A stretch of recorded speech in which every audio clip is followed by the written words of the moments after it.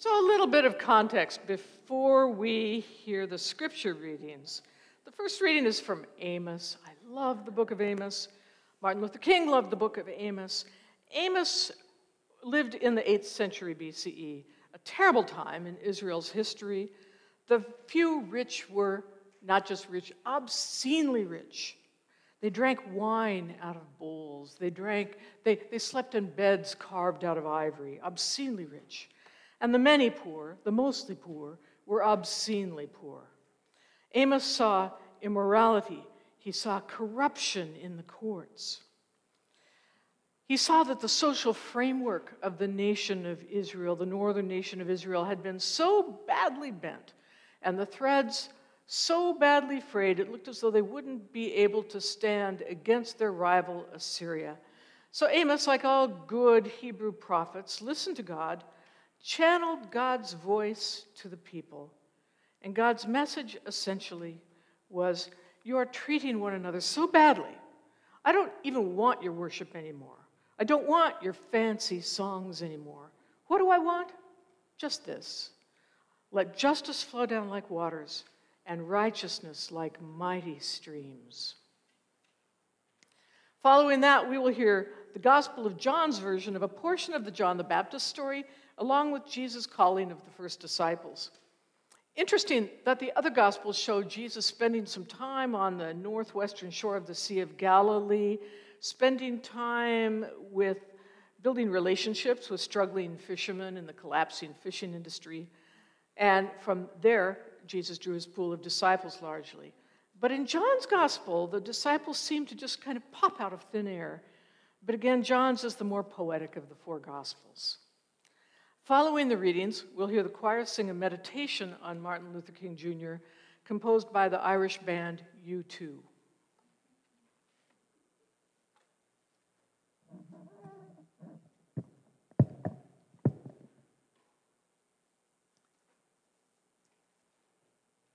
For I know how many are your transgressions, and how great are your sins.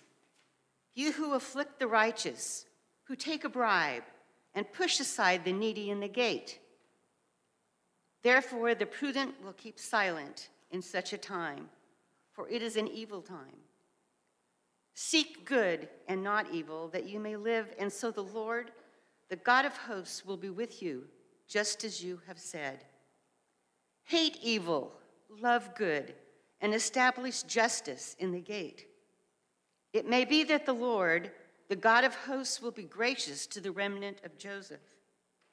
Therefore, thus says the Lord, the God of hosts, the Lord.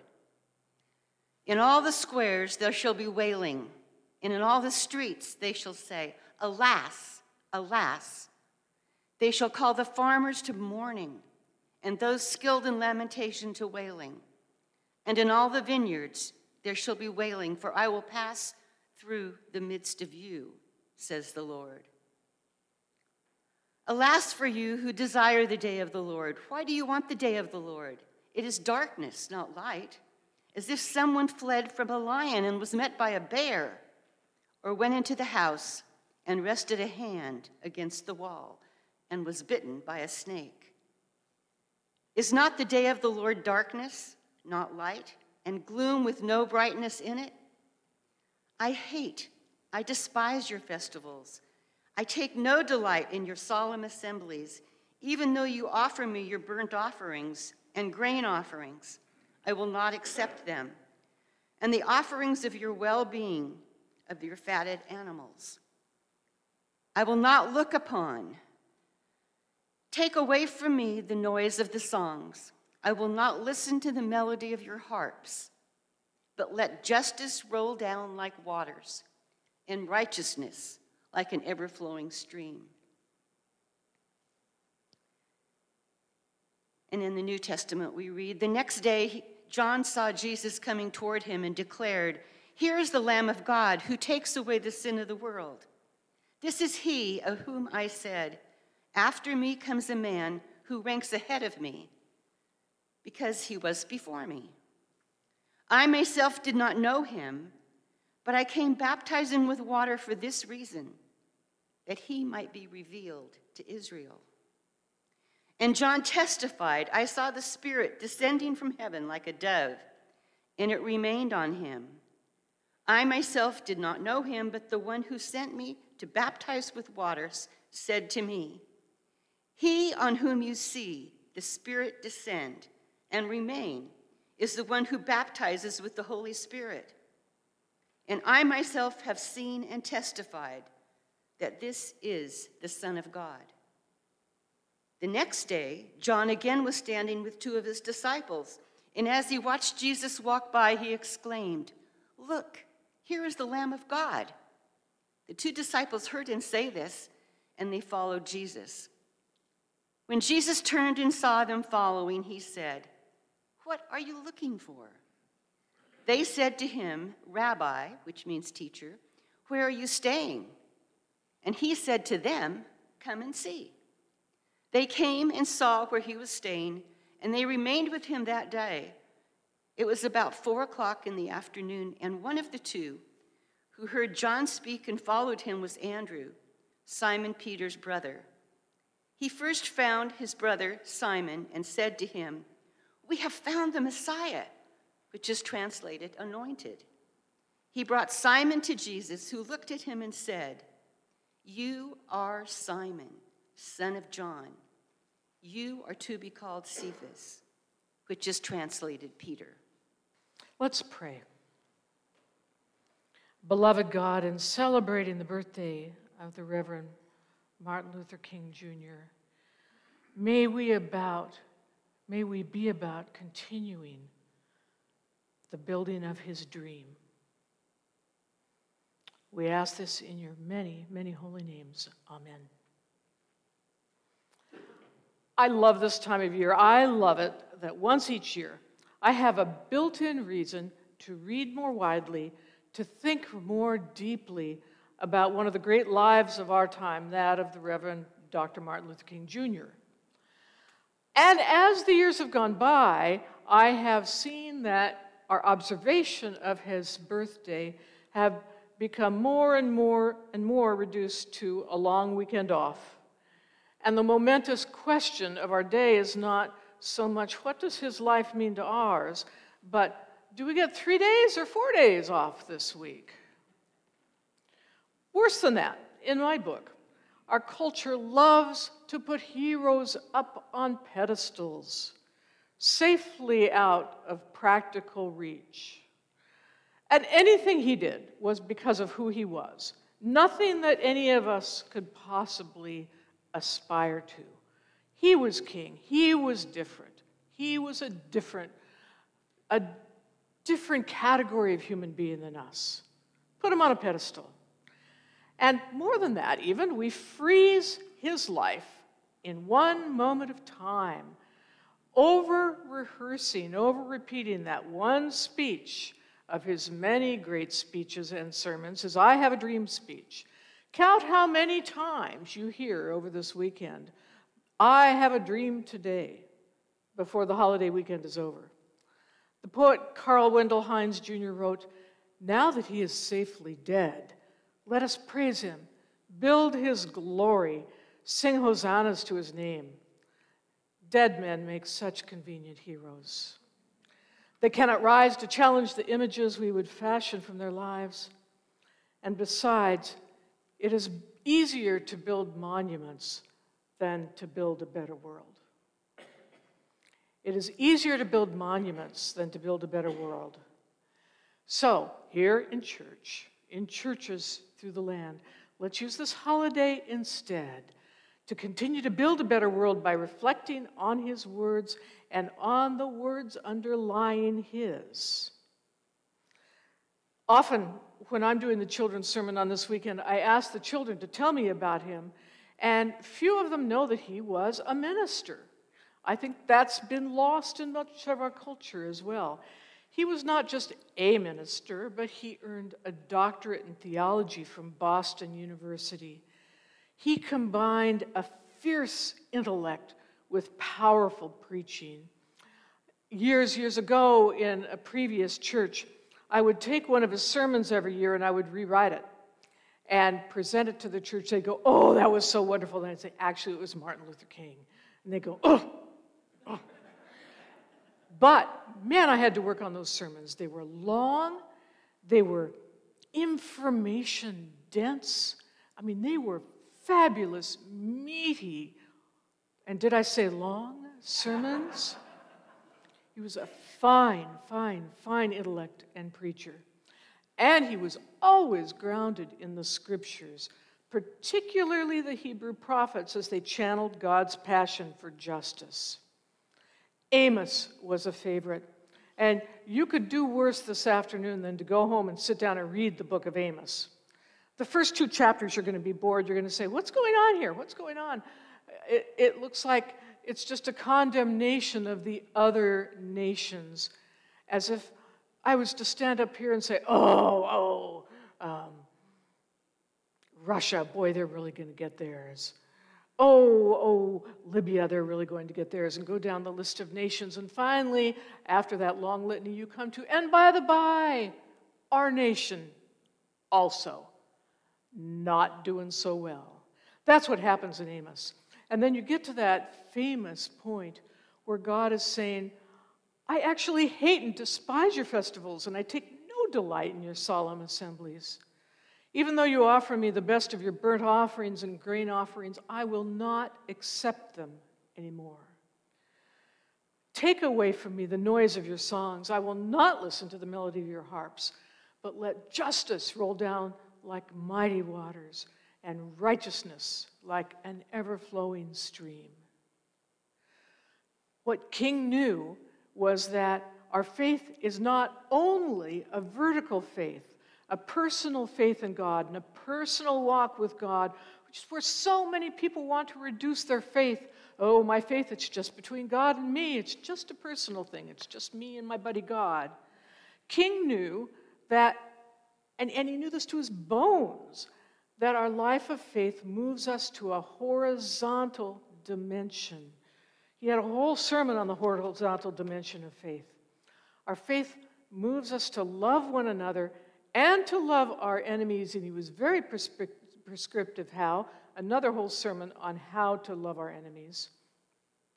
And he knew that our horizontal faith calls us to love one another and love our enemies, not only in acts of charity, but in working for justice. Just 2 months before his death, he delivered his famous drum major speech.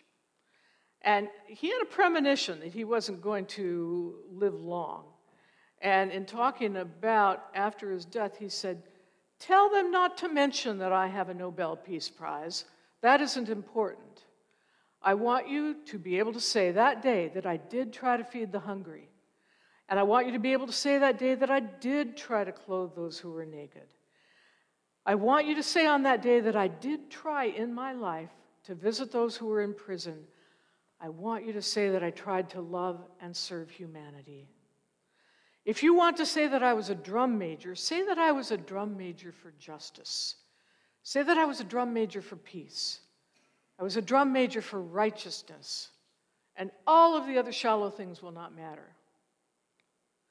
If we're going to build monuments to Martin Luther King, let's build monuments of justice, flowing down like waters, and righteousness like an ever-flowing stream. And let's build monuments of interconnection. Let's build movements. You know, we tend to think that he was this genius prophet who sprung out of nowhere, fully formed. He was well mentored by his father, by Howard Thurman, who we spoke of last week, by the works of Reinhold Niebuhr, by Bayard Rustin, among many others. He was inspired by and visited with Gandhi. At the beginning of his ministry of activism, especially during the Montgomery bus boycott, he was well tutored. Do you know he was 27 years old? 27. Can you imagine? And a man named Bayard Rustin would secretly come to town to school him in nonviolent resistance theory and techniques. His is a fascinating story, and there's a Netflix movie coming out sometime this year on Bayard Rustin. We all need to watch it. Anyway, he did not spring into this world fully formed, Jesus, for that matter, did not spring out of nowhere, a Messiah fully formed. At least I don't think he did. I believe he was mentored at least by John the Baptist, possibly by the Essenes, a Jewish sect that was a renewal and purity movement, as well, of course, as by his mother, a woman with a passion for justice, as shown in her song, the Magnificat. Nor did Jesus try to accomplish his ministry alone. He gathered and he trained disciples. I think it was the scholar John Crossan who pointed out that one big difference between John the Baptist and Jesus was that John was an individual entrepreneur, while Jesus called and trained disciples. John was an entrepreneur. Jesus built franchises, and his franchises long outlasted him.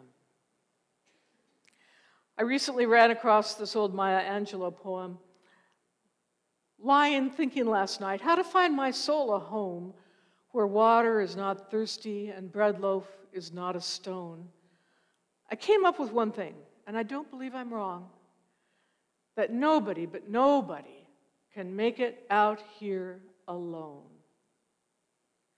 If we are to honor the ministry of Martin Luther King, let's not just build monuments of stone, but monuments of movements. Movements for racial justice, movements for economic fairness, movements for peace. We cannot do that kind of work alone. We've tried to here for a good long time, and some of the most exciting work that our Racial Justice Committee has ever done is happening right now behind the scenes as we're reaching out to the Christian and interfaith community to build a movement here in Beaverton to work together. We met yesterday morning in an organizing meeting out in the narthex. So circle January 29th at 3 p.m. on your calendar for a community meeting at Bilal Mosque that we are taking the lead in organizing. We cannot do the work alone. Third, if we're going to build monuments to Martin Luther King in our time, let's build monuments of justice, monuments of connectedness and movements, and let's build monuments of larger dreams. King's dreams were so much bigger than we tend to remember. Remember that following the passage of the Civil Rights Act, King turned his face toward the problem of poverty. How much of us remember that today? How much of that is mentioned in the media? In that drum major speech, he recounted that while he was in jail in Montgomery, he talked with his white jailers there. After a day or two, he came to ask them about where they lived, how much they earned, and he told them, you know, you ought to be marching with us. You're just as poor as Negroes, he said. All you are living on is the satisfaction of your skin being white. And the drum major instinct of thinking that you're somebody because you are white. And you're so poor you can't even send your children to school. True compassion, King said, is more than flinging a coin to a beggar. It comes to see that an edifice which produces beggars needs restructuring. He was talking about restructuring the systems that create poverty in our country and in our world. And then once he became involved in the war on poverty, it didn't take him long to see that the war in Vietnam was draining the funds from the war on poverty. And beyond that, it was becoming very difficult to train young people in nonviolent resistance when the nation was training young people to export violence overseas. Just 4 days before his assassination, he spoke at the National Cathedral, and he pointed out the war in Vietnam has played havoc with our domestic destinies. This day we are spending $500,000, that was in 1968 money, to kill every Viet Cong soldier. $500,000. Every time we kill one, we spend about $500,000, while we spend only $53 a year for every person characterized as poverty-stricken in the so-called anti-poverty program, which is not even a good skirmish against poverty. So I did a little math myself. Have you ever looked up the dollar costs of the war in Iraq and Afghanistan since 2001? A group at Brown University is now saying it's just a little bit over 8 trillion with a T dollars. $8 trillion. And by my very rough math, I mean, it's hard to understand what $8 trillion is, but I think that money could have provided $1.6 million low-income people with health care for 10 years, 1.2 million Head Start places for children for 10 years, 106,000 elementary school teachers for 10 years, or 12,000 plus police or sheriff's patrol officers for 10 years, 907,000 full scholarships for university students for 10 years, or 800,000 apartments for homeless Oregonians for 10 years. $8 trillion. If we're going to build monuments to Martin Luther King in our time, let's build monuments out of larger dreams. Let's build that beloved community about which he loved to talk. For King, the beloved community was not an unreachable utopian ideal to be confused with the rapturous image of the peaceful kingdom where we see lions lying down with lambs. The beloved community is a realistic goal that can be achieved by a critical mass of people committed to and trained by the philosophy and methods of nonviolence. King's beloved community, inspired by the Bible and grounded in the Constitution and Bill of Rights, began as a dream for our entire country that we would live out our principles of freedom and democracy broadly and faithfully for every American. And his dream soon went global. He spoke with an almost mystic familiarity about a world where all people can share in the wealth of the earth. In the beloved community, poverty, hunger, and homelessness will not be tolerated because international standards of decency just won't allow it. Racism and all forms of discrimination and bigotry and prejudice will be replaced by an all-inclusive spirit of sisterhood and brotherhood. In his dream, international disputes will be resolved by peaceful conflict resolution and reconciliation of adversaries, instead of the default being military power. Love and trust will triumph over fear and hatred. Peace with justice will prevail over war and military conflict. He pointed out again and again that we are all tied together in the single garment of destiny, caught in an inescapable network of mutuality. And whatever affects one directly affects others, affects all indirectly. For some strange reason, I can never be what I ought to be until you are what you ought to be. And you can never be what you ought to be until I am all that I ought to be. If we're going to build monuments to Martin Luther King in our time, let's build our monuments out of larger dreams. And finally, if we're going to build monuments to Martin Luther King, let's build them on his chosen foundation, the presence and the power of God. He was a lot like us here at Cedar Hills, when you think about it. He loved to read. He loved to write and think and debate and discuss. For a long time, he kept God at a respectable arm's length. Did you know that? But at the beginning of the bus boycott, emerging as leader of the movement at the tender age of 27 in his first call, for crying out loud, he was a reluctant prophet, and he began to lag in spirit as the boycott went on, and the death threats against him and his family increased. He would get calls in the middle of the night, call off the boycott or die.